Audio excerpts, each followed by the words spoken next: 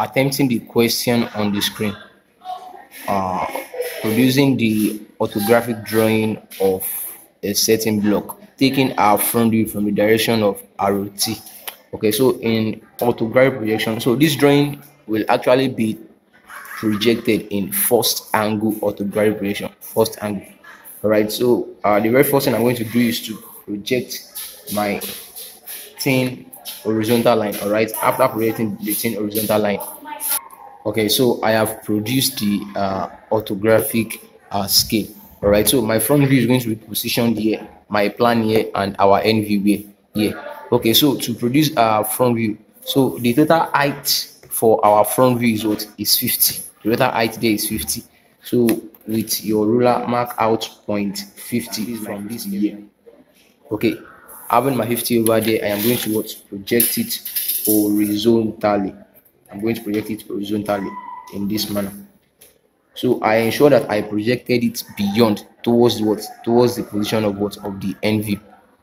So after that, the midpoint of this height of 50 is what? Is mark 25.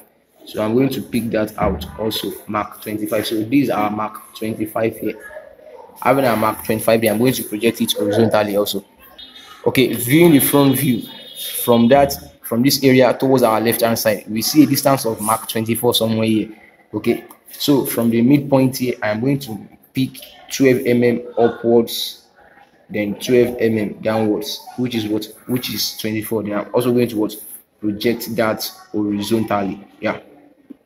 And lastly, yeah, towards the extreme end on that front view, we have a mark of what? 20 towards the top and 20 towards the bottom on the front view. So I'm going to do that now. So with my ruler, still from this midpoint of mark 25, I'm going to what? Measure 20 mm towards the bottom, then 20 mm towards what? Towards the top. Okay, then I'm going to what? Project them horizontally also. Okay, having those lines there, the next thing is this. So taking a look from our plan, the thickness, yeah, from here to here is what? Is 12. With my ruler, I measure mark of what? Mark of 12. Okay, so from that mark of 12, I'm going to project it vertically now on mark of 12. Okay, so from that mark of 12, we have another mark of what? 12. And I'm going to pick that also, another mark of 12. After picking it, I'm going to also what? Project it vertically. Okay, from that mark of 12, we have a mark of 18. Yeah, so I'm picking mark of 18 now. From mark of 18, I'm projecting it what? Vertically. And after the mark of 18, I'm having another what? Another mark of 12. Then I'm projecting it what? Vertically.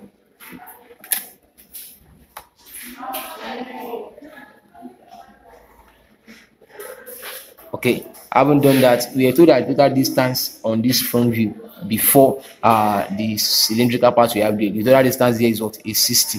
And if we calculate 12 plus 12 plus 18 plus 12, all right, that is 54. And we are told that the total width there is 60. So 60 minus 54 is what? Is 6. So which means towards this area, I'm having a length of what? Length of mark 6 here. So mark 6. Picking that mark 6, I'm going to also what? Project it what? Vertically. Okay, having that, let me develop my front view. So we haven't gotten the point of the cylindrical part yet, so let's suspend that for now. Okay, so to bring it out now, I'm going to thicken this area right from here. Okay, top, then okay, then also likewise from the bottom down to this point here. Okay, then closing it here and right here.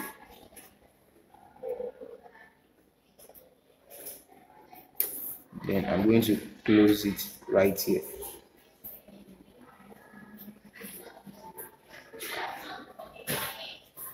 Okay, so that's it. So the cylindrical part we have here, we're told that cylindrical part here, the external diameter is diameter 25, and the length is what? The length is 20 mm long. Okay, so let's measure the length first of all. Length of 20 mm, which is this. Okay, that is the mark there. Let me project it vertically. Okay, and we feel that diameter is of diameter 25, which is radius 12.5. So from the center of that mark 25, draw mark out 12.5 towards the top and the bottom. After marking out the points 12.5 towards the top and bottom, I'm going to project them horizontally, which is this and this. Okay, so from there I have the height already. I'm going to develop the cylindrical part, which is here in this manner and this manner and this manner. All right, so we are here to complete it. Yeah, we are here to complete it. Okay, this particular part here, there is a cylindrical hole there, and that hole is what is diameter 12. So what does that imply? From the midpoint here, I'm going to measure 6 towards the top, then 6 towards the bottom to give me my what? To give my point 12. Then I'm going to what? Draw it horizontally also. I'm projecting it horizontally. Okay, having it that way, I'm going to represent it with hidden line. And also you take note that on this area here, yeah, on this area here, there is a hole there. Okay, on that mark of 18, which is here to here, yeah, there is an hole there. So, and that hole is from the top to the bottom, which I'm going to show. Okay, so if there is an hole here, then the hole coming from here is going to what? Is going to connect to the bottom here. Okay, so right now we have a complete front view. We have a complete front view. Okay, so let's produce the plan. Okay, so the span, yeah, which is from here to here of our plan is what? Is 40. So I'm going to pick my ruler and measure 40 from this area downward. All right, so and that is the mark 40. Then I'm going to project it horizontally. All right, so after doing that, let's start developing our plan. So this area automatically connects this area, which we already projected from our front view. All right, this area that way. Then we have something like this here also, this way and this way. All right, okay, so this area and this area, that's it on our front view there. Okay, so for this cylindrical part here, so do not forget that the external diameter here is what? Is diameter 25. So let's get the midpoint of our area here first of all. Okay, so this line here is what? Is centralized, is at the midpoint of the span from here to here. So from this area, get your 12.5 towards this axis, and from this area 12.5 towards this axis. Then you project them horizontally. Okay, so since I have that now, I can now develop this part this way and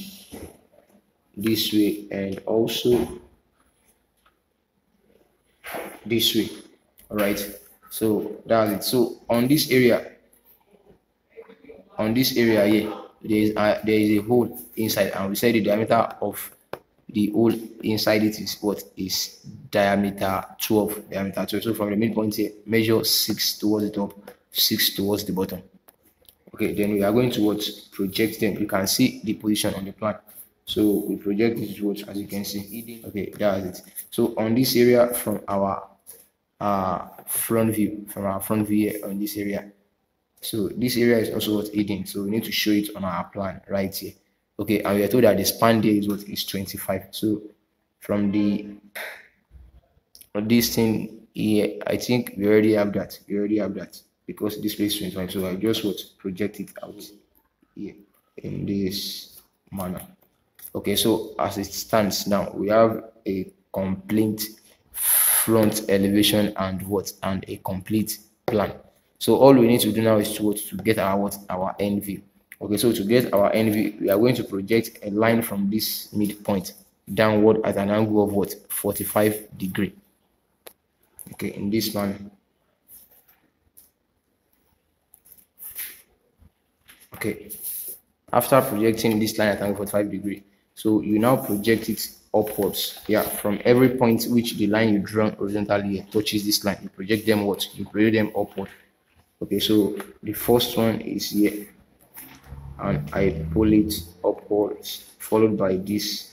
I pull it upwards, followed by this. I pull it upwards, followed by this. I pull it upwards.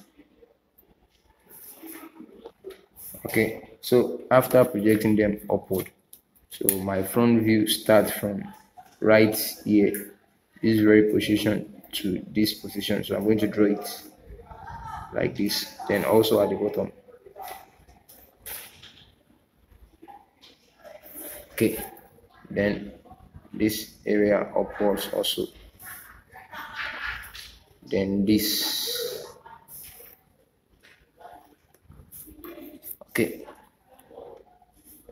so this area here, so we are going to what, trace it, and this area you trace it. So we are having it here and right here.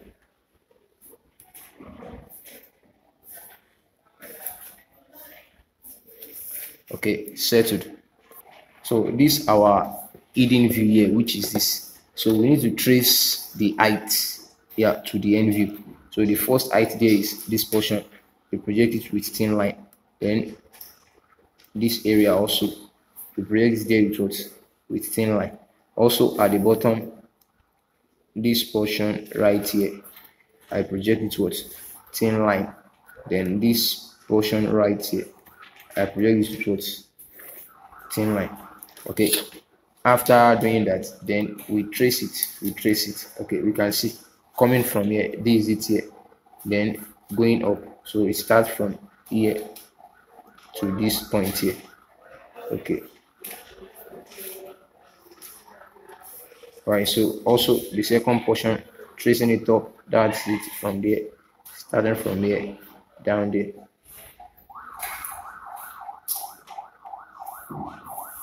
Okay, then we close it in this manner here, and here, then also